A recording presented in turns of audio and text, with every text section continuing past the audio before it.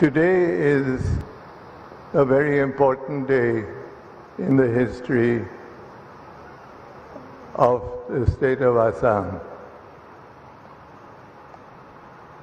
It is a day that raises Assam to a higher level in terms of health care and treatment of cancer that has not been experienced by the other states in the country. It really is a day that cancer, which is not a rich man's disease,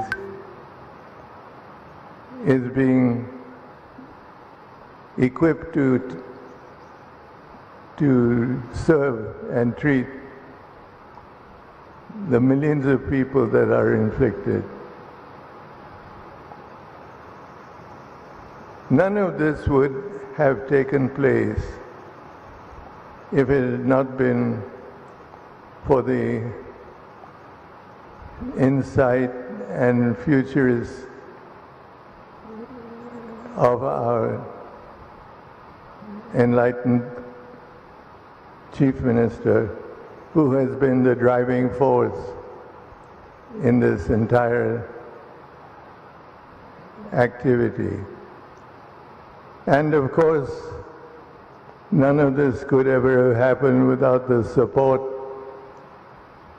and the earnest desire to give Assam the recognition it deserves, and that would be our Honorable Prime Minister.